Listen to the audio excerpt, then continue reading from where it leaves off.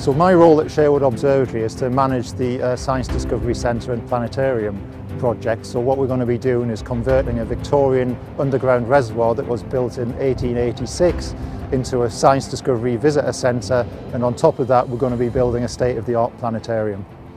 This is such an unusual project. No one in the world has ever turned an underground reservoir into a planetarium before.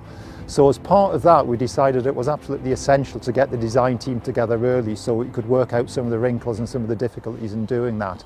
So what we did was select the design team through the Scape Ventures process. So that's given us access to basically the whole supply chain very early on, so they can work together collaboratively and give us the design we need to make this work, and cost effectively. Well, for the last 2 or 3 decades, the observatory itself has been used to educate the local community about astronomy and encourage people to follow STEM subjects. The planetarium and the reservoir are going to allow us to expand that offer to get even more people here. We're very popular with the Cubs and Scouts and Brownie movements, and with schools and with adults as well. So it will give us a greater capacity to engage with the local community. Sherwood Observatory was founded in 1972 by a local called Dave Collins, who wanted to set up an astronomy society in the area. They wanted to be very ambitious, so rather than just having telescopes on tripods like many people would have done, they decided they want to build an actual physical observatory, which is now Sherwood Observatory. So over the next 10 to 12 years, they built it themselves at weekends using recycled materials because they basically didn't have any money to do anything else. So the main telescope was also built from recycled materials, and it saw first light in 1983 and was then opened in 1986 by the Astronomer Royal as a mark of the dedication that the members had put into building it.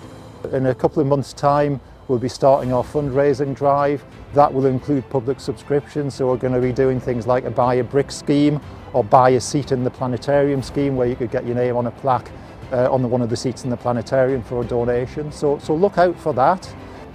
We've been working on this probably seriously since about 2018. We got some funding out of the Heritage Lottery and the Architectural Heritage Fund and Ashfield Council back then to do a feasibility study, and that really kicked things off for us.